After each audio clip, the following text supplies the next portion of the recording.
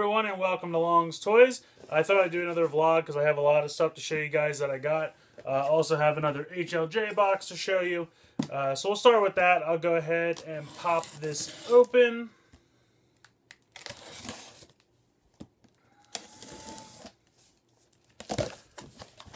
Opening up the box, taking a look at what's inside. Lots of plastic wrap. Lots of plastic wrap as usual. This box is mostly Ultraman Orb stuff because that just came out. I think third episode just aired. I've only seen the first 2 episodes so far because I watched it on Crunchyroll for free. So it's always a week behind. I do think it's funny though for Crunchyroll, which is primarily anime and things of that nature, a lot of car commercials. I would think their target demographic would be like late teens, early 20-somethings. Probably not buying a lot of cars. Probably not buying a lot of Dodge pickup trucks anyway. I'm rambling. In any case, Ultraman Orb stuff is here. So let's take a look at what we've got. First up, we have an Ultraman vinyl doll. Woot. This is Ultraman. It just says Ultraman Orb on top. I'm not sure. This guy hasn't premiered in the episode for me so far. Sorry. I have to acquaint myself with the names. But I think the cool thing I think about Ultraman Orb is he'll take 2 different Ultraman and fuse them together to make a new form, and that's what he uses. So this is Mabius and I think Taro fused together. So I think that's pretty cool.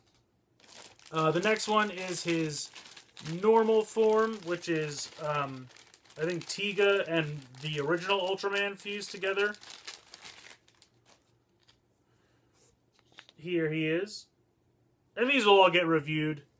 They're just kind of showing you guys now.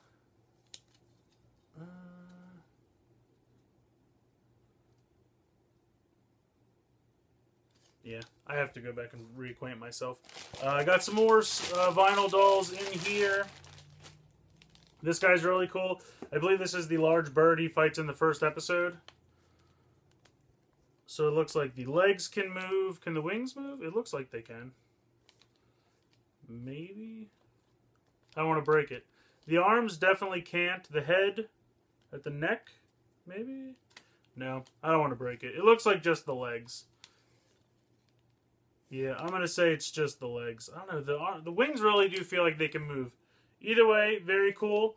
And he comes with a card, just like Ultraman X Monsters did. The 2 Ultraman vinyl dolls do not come with cards, just the monsters do.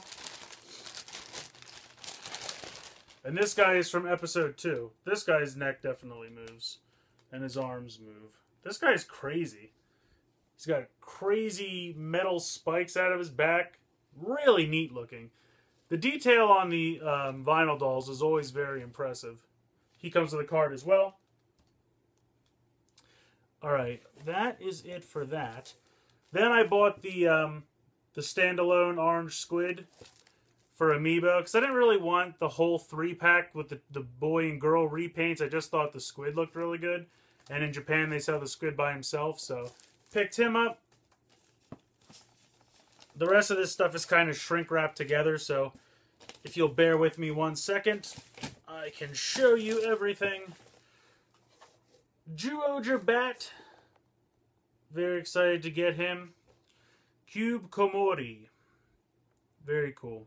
Reminds me of the bat from, and over here was Jungle Fury of Geki Ranger. Same kind of coloring and everything. Very cool. Very excited to get to that. Then we have the card carrier for Ultraman Orb. He kind of wears this on his like belt or on the side of his leg, and he kind of flips it open to store his cards so he can access them quickly. Very cool. Then I also decided to get the one Splatoon amiibo display of the Kelp Dome. I just thought it looked really neat, and it was only like $8 or something like that, so decided to check that out. Not sure if I'm going to review that stuff or not. I might just open it up and post pictures. Then we have the first Ultraman Orb card set, which will, of course, get reviewed as well. And then the big daddy for this box is the Ultraman Orb Ring, which is his Henshin device. The DX Orb Ring. He'll pass the cards in here, two together, and then that's how he changes into Ultraman Orb. Very neat. So I've heard this thing is great. I'm excited to get this out of the packaging and play with it, and then of course review it for you guys. That's pretty much it for this box. A lot of packaging, plastic, and things of this nature. It's all over the place. Clean up a little bit here. But I have got a lot of other stuff recently. July is just a crazy month, and August is going to be even crazier, I think. I'll start with this. I decided to get this. It's the Light Effects Luke Skywalker for Disney Infinity. All Disney Infinity stuff is $4.96 a piece. All the individual figures are just under $5 at Walmart. So I thought, didn't pick this guy up yet, might as well. Another good deal, Lego Dimension Packs. On sale at Five Below for $5 a piece. So I got a few that I still didn't have. They had the Nia and Silver, this is Nia, and the Silver Ninja, or Titanium Ninja, whatever, Lloyd, the all silver colored ninja. They had those two packs from Ninjago. They had Bad Cop and Benny from the Lego movie. They had all the Chima sets. And then they have Gimli from Lord of the Rings. I was really hoping that they would have Legolas too, but they didn't. At least the two that I've been to seem to be the same, like 5 or 6 sets. So I'm hoping maybe one day they'll get Legolas. I think that's the last fun pack I need. Also picked up Squid Sister Amiibo. Got this from Amazon, and for some reason it didn't apply the 20% off Prime discount, which it should because it is a video game accessory. I called customer service and they refunded me $5, which would be 20%. So if the same thing happened to you, try giving them a call. They should help you out. I hope it was just a one-time thing because it should definitely have applied. What next to show you? It's kind of Lego clearance season right now. So I decided to grab this. I really enjoyed Force Awakens. This is normally $70 and Walmart had it clearance for $49. So it's 30% off. So I thought that was pretty good. 30% off is pretty much the lowest that Legos usually go most places before they get bought out. Sometimes they get down to 50%, but only if it sits around long enough, and Legos usually don't. So 30% is pretty good. Lego clearance season, man. It gets me every time. I try to save money, and then it's Lego clearance season. It's always in July because the new sets come out in August, and a lot of stores will reset their mods. If you're looking for new toys at Target and you haven't found anything, it's probably because the mod reset, I don't believe, happens till this coming Sunday the 31st. Always sometime in July, they redo the entire toy section, probably other sections as well. But they redo the entire toy section, and that's what causes them to... They don't put out new stuff because they just have to move it around. So they wait till everything's reset, and then they restock the shelves, which I get. It makes sense. No sense putting out stuff just to move it around. But it's frustrating when you're trying to toy hunt in July because it's just they don't put out new stuff. They don't put out new stuff yet. These randomly I found at Target, to contradict myself. I found these today as a fluke. The new Power Ranger Legacy figures. So I got the Yellow Ranger from Ninja Storm, Dustin. I got MMPR Red, which could be Jason or Rocky, depending on who you care for. And then this is the one I'm most excited about. I've just always loved the design of the suit for this guy, the Green Ranger. I just think the emerald green with that gold shield just always looks really good. The shield kind of sticks out a little bit away from his body.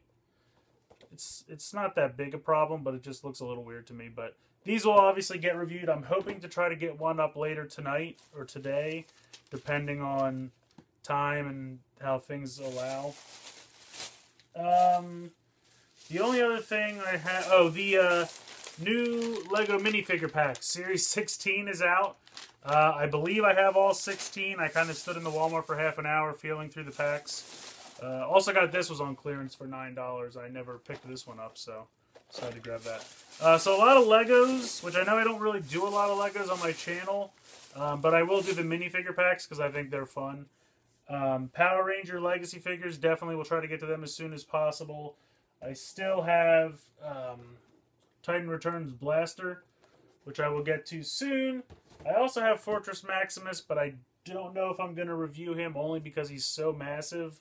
It's hard for me to do in my space, but I'll try to get to it. I have so many things right now. I feel like every time I turn around, 10 more things come out, and I'm trying to catch up. I think what I'm going to try to do is, if time allows, I'm going to try to do 2 videos a day just to get a little caught up. Now that I have all the Ultraman stuff, and I've got Power Rangers stuff, and Transformers, I was finally kind of getting caught up on. I've got some other stuff, some World of Nintendo stuff and everything, so gonna try to do 2 videos a day to get a little caught up. If you guys have a preference, if there's something you want to see like immediately, let me know in the comments below. I like your feedback, and I'm happy to do something ahead of something else. If I know there's a demand for it, I have no problem doing that. So let me know what you guys think in the comments below if you have any preferences or suggestions, or any requests, I should say. But yeah, I hope you enjoyed me kind of showing you a haul of new stuff that I have, a little bit of a preview of some reviews coming down the pike, and my HLJ box opening for Ultraman Orb, which I'm very excited about. The first 2 episodes so far have been a lot of fun. I'm enjoying that. So, like I said, let me know in the comments below. Love to hear from you guys. And, of course, thanks for watching.